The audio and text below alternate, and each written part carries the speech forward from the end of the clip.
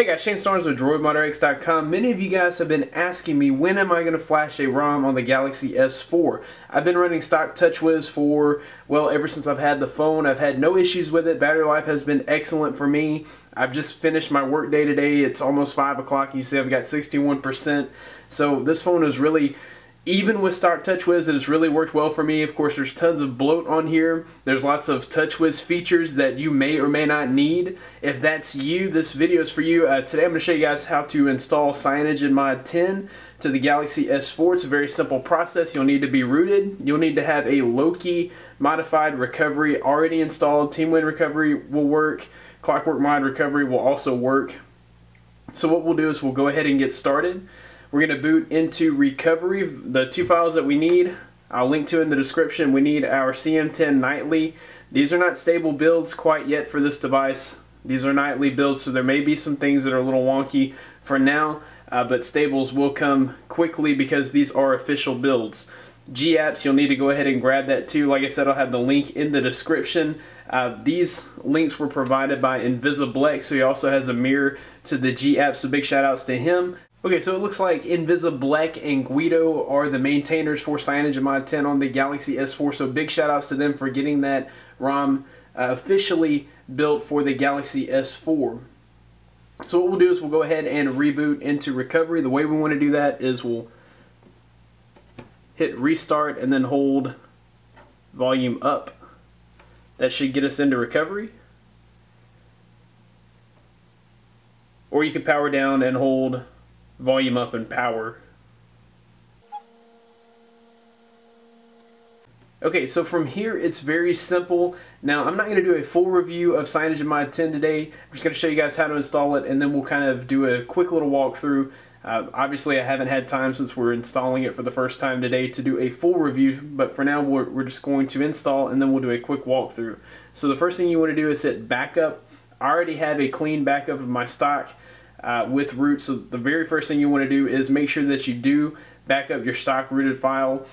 Your stock rooted ROM, so that you can always get back to that no matter what ROM you're on. You can always restore your backup. So be sure to make an Android backup first. The way you do that is hit backup and then swipe to backup. From there, you can restore that. You see that I already have my backup made.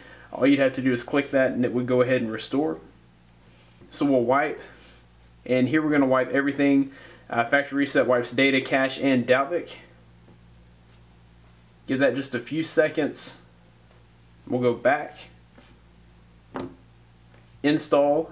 We're looking for the files that we just downloaded, Cyanogen Mod 10. Go ahead and flash that. And then we'll flash our G-apps directly after that. Okay, so after you get it successful, we'll go back to install. And now we'll go ahead and install our G-apps. Be sure that that is what you're flashing. When that's finished, we will go ahead and reboot the system. This should reboot us into Cyanogen Mod 10 for the very first time. Now, if you're not already aware, Cyanogen Mod 10 is stock vanilla Android, so this totally gets rid of all your TouchWiz features. This would be like running a Galaxy Nexus device or any other Nexus device. That's basically what you will have here, is the Nexus experience on your Samsung Galaxy S4. So there is the Cyanogen Mod boot animation. We'll go ahead and let it boot up. I'll get all logged in and then we'll do a quick walkthrough of Cyanogen Mod 10 on the S4. So here you have it, Cyanogen Mod 10 on the Galaxy S4. As you guys can see, there's not a lot of bloat, not a lot of extra anything here. It's just stock vanilla Android. Now there are some modifications here that you can make with the launcher. Of course, it has the trebuchet launcher, as you've come to expect from Cyanogen Mod. We've got some lock screen settings, theme options. Any Cyanogen Mod 10 or AOKP theme from the market can be applied here. And you have some other system settings, status bar settings with battery style. Of course, I'll do a full walkthrough and review of this ROM later, as soon as I've had some time really to play with the ROM, so maybe in a week or so. But if you know Cyanogen Mod 10, you know it's an excellent ROM, and this is going to be your best bet for stock vanilla Android on the Galaxy S4.